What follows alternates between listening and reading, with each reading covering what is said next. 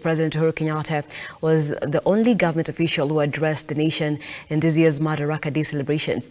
In his speech, the head of state has dissected the achievements of his 10-year tenure ahead of the change of leadership guard in August.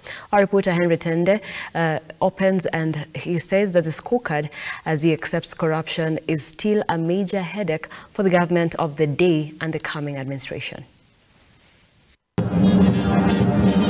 Today's Madaraka Day celebrations took a completely different outlook as President Uhuru Kenyatta was the only government official to address the nation, far from what has been the norm in previous celebrations, where he would invite his deputy William Ruto to also speak. In his speech that lasted 1 hour 15 minutes, President Uhuru laid bare the scorecard of his administration. The head of state saying his administration has strengthened the security sector with a huge chunk of his budget going towards the security docket. We have set a high bar for how and where government services should be provided.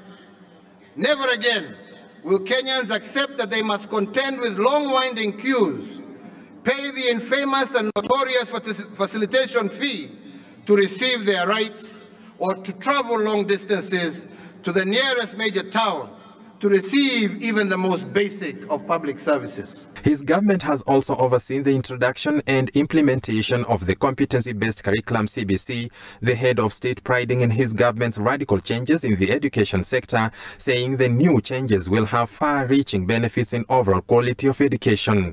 Huduma centers introduced by his government also being listed among his key achievements. We have distinguished ourselves as an investment destination of choice, a regional and continental hub, and a leader on the African continent.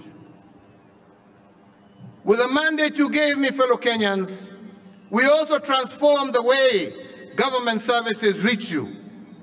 We did this through the introduction of Huduma centers, an online platform such as eCitizen, to make access to public services a fast and pleasant experience, and not a toil that every citizen must endure so as to obtain basic services.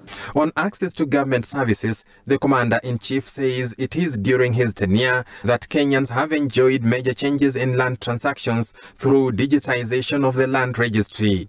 It is in the life of this administration that a business can be registered online and a certificate issued on the same day, together with the KRA PIN and other statutory registrations.